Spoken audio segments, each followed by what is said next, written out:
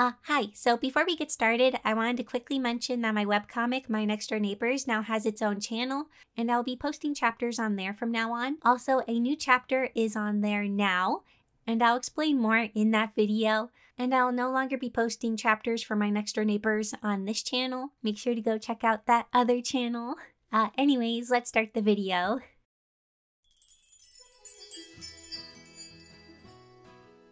Hello everyone! In this week's video, I am testing out Parkoo paint pens and redrawing my sister's art with the same art supplies. Also, a quick disclaimer, Parkoo is sponsoring this video and they did send me these paint pens to try out, but all thoughts and opinions are my own. So this is a set of 20 paint pens and you get a good variety of colors. 2 of the pens are metallic gold and silver, so they are shiny. The barrels for these are pretty thin, like a pen, and they have a pretty fine tip. This set of 20 pens is $15.99 on Amazon, so that is about 80 cents per marker. I would say this is a really good price, especially when compared to the price of other paint markers or pens. So yeah, I feel like you're getting a good deal. So let's test them out to see how they perform. To prep these pens, you need to shake them and then press the pen up and down to make the paint go into the tip. Prepping these actually went pretty quick. The paint entered the tips of the pens pretty quickly. When I was swatching these pens, I was actually really impressed with how flat the colors went down. They were nice and smooth, they dried pretty quickly. I also really like the variety of colors you get. I actually really hope Parkoo makes another set of these pens, maybe in different color varieties, because I would totally buy them. Maybe a set with darker colors and a set with pastels. Ooh, I really hope they make a pastel set. I would love that so much. When I tested how well the paint layered on top of each other, they worked wonderfully. They're really opaque, and yeah, they went over the other paint totally well. Also, the metallic pens are super shiny, so that's really fun. So like I mentioned earlier, I'm going to be redrawing a piece of art my sister created using the same art supplies that she used. I did this once in the past and it was a lot of fun, so I'm excited to be doing it again. My sister was able to draw whatever she wanted. The only thing I told her was that we would need to use the Parkoo supplies for the coloring. I left everything else up to her. So here's the picture she drew. I think the character is really cute and I love the colors she chose. They go so well together. So now I will try to recreate her picture in my style. So my sister drew her sketch and line art on the computer in Clip Studio Paint, so I am doing the same. I was glad when she told me she drew the sketch digitally because I prefer sketching on the computer for finished illustrations. I feel like Reagan knew that, so that's why she drew on the computer, so thank you, Reagan. So I'm starting off with my super rough sketch. I'm just trying to get the shapes in place for how I want the pose and the body to be. The first time I redrew my sister's art, I was trying to copy it almost exactly. This time around, I wanted to let myself experiment and not have to redraw my sister's illustration like to the T. So I changed up the pose a little bit, like having the shoulders and the hips kind of angled, like she's sticking out her hip a little bit. I wanted to add a little movement to the pose. I am also going to have her head tilted. During this process, I kept changing which way her head was tilting. I couldn't make up my mind, so you're going to see it change which way it's tilting a lot. I think the outfit Reagan came up with is really cute. She is wearing kind of baggy pants. I thought they were shorts at first. When I was working on this, my sister hadn't colored her picture yet, so I was going off of her line art. But then she told me that they were pants. The character is also wearing a loose top that is tied in the front, along with a bracelet and a choker necklace. Oh, and also, some people have been wondering how my October project has been going. If you don't know, for October, instead of kind of doing Inktober or OC-tober or Drawtober, I kind of created this own little challenge for myself where I tried to make a light novel for the month of October. So I wrote a story, and then for each day of October, I draw an illustration to go with the story. So by the end of the month, I have like this finished short novel that has illustrations with it. And it's going really well. I'm nearly done with all of the art and I'm super duper excited. It's about my original characters, Koyuki and Tokume, and kind of how they meet. So yeah, I'm super excited. I started working on the story in July, and I wrote the story for quite a while. And then in September, I did all of the sketching for the art.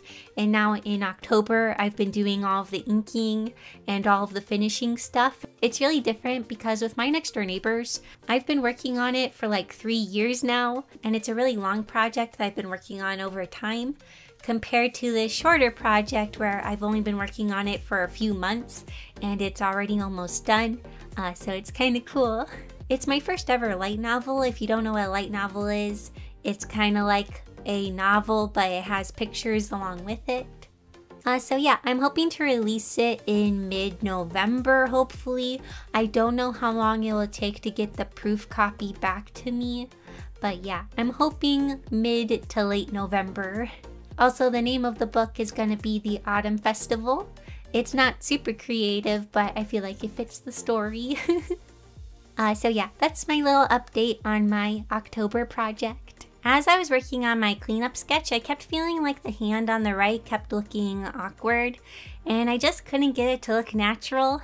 So I decided to bring her hand up. I was going to make her do a peace sign, because that's like my go-to hand pose when I don't know what to do with the arms. But I decided to change things up and have her do the love hand sign. I'm glad I decided to do this. I feel like it helps balance out the pose, and it also gives her arm something to do. So after finishing my sketch, I am now working on the line art. Reagan and I kept joking that I had the easy job because she did all the planning, she designed the character and the outfit and picked all the colors, and all I had to do was copy what she did, basically. So yeah, thank you for all your hard work, Reagan. I always think videos like this are kind of fun because we are sisters, but our art is pretty different, and the things we draw and the way we draw things are kind of different. When I was getting the line art ready to print, I lightened the line art in areas that I knew I would be using the paint pens.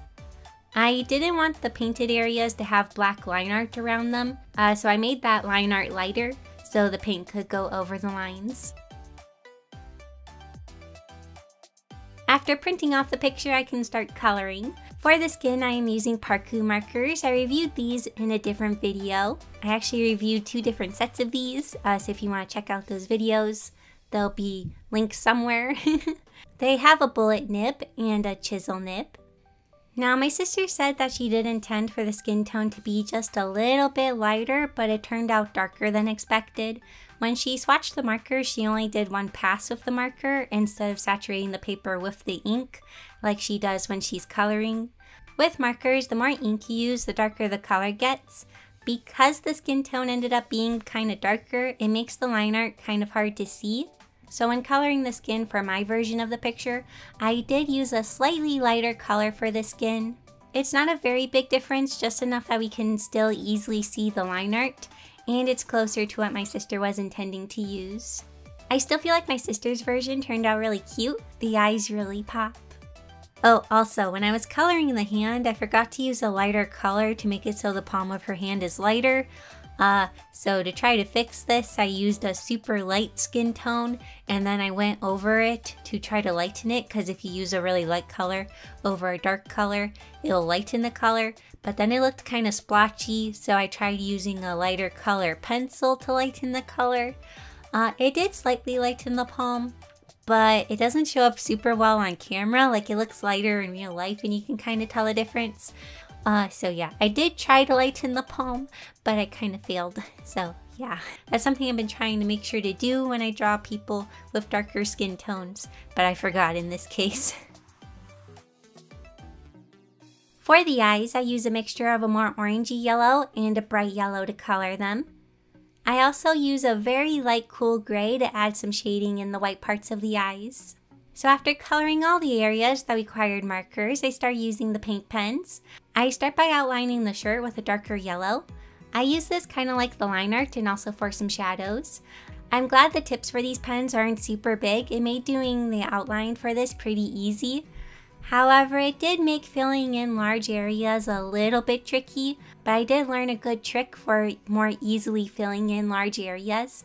If you want to fill a large area more easily, make sure the tip of the pen has a lot of paint in it. After a while, I learned that if I press the pen up and down a couple of times before filling in a large area and really fill the tip with ink, it makes filling in large areas a lot easier. Also, when using the pens on paper, depending on the paper you use, it may want to pill up a little bit. I find you can easily avoid this if you don't apply a lot of pressure to the pen. Just let it kind of glide across the paper instead of pressing it into the paper. I found when I did this, I was able to get a pretty smooth layer without any bumps. Some papers do pill up easier than others, so I recommend testing these pens with different papers. Like my sister's sketchbook is a mixed media sketchbook, but it hates watercolors, markers, and basically anything that isn't pencils. It loves to pill up. So for this video, I had my sister use some of my marker paper because her sketchbook paper is kind of weird. Also, if you don't know, Reagan is 14 years old. I personally think she is very talented for her age, and she has been improving so much. She is way better than me when I was 14. But 14 was the year I started getting into drawing, whereas my sister has been drawing for as long as I can remember. She says she started drawing because she saw me drawing and she thought it was cool and wanted to do it too. When she was little, she would always come up to me and ask me how to draw things. She still does sometimes. I always joke with her that back in my day, I didn't have anyone to help me and I had to figure out everything on my own. I've never taken art classes because I was homeschooled, and all I had were YouTube tutorials. And back then, there weren't a ton of art videos on YouTube like there is now. Like, there are so many art videos compared to back in the day. Whereas Reagan can often ask me questions like, Becca, how do I draw an eye in side view? Or how should I shade this? Or how can I fix this pose? I am glad I'm able to help her a little bit. And I'm not trying to say my sister is only good at art because I help her a little. She has put in a lot of practice and hard work into it. I just helped her a little bit along the way. Whenever people see that my sister is good at drawing, they sometimes make comments like, oh, Becca must be teaching her, or it must run in the family, which is okay to say, I guess, but at the same time, I feel like it kind of doesn't recognize all the practice that she puts into drawing. Cause she does practice a lot, and a lot of times I feel like she draws more than I do.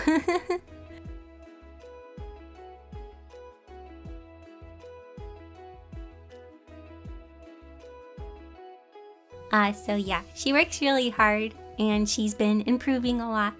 Anyways, now I'm moving on to coloring the hair. I really loved the poofy buns Reagan drew. They are really cute. Also, the way I drew the bangs ended up being pretty different. Like I mentioned earlier, for a lot of when I was working on this, my sister's picture hadn't been colored yet.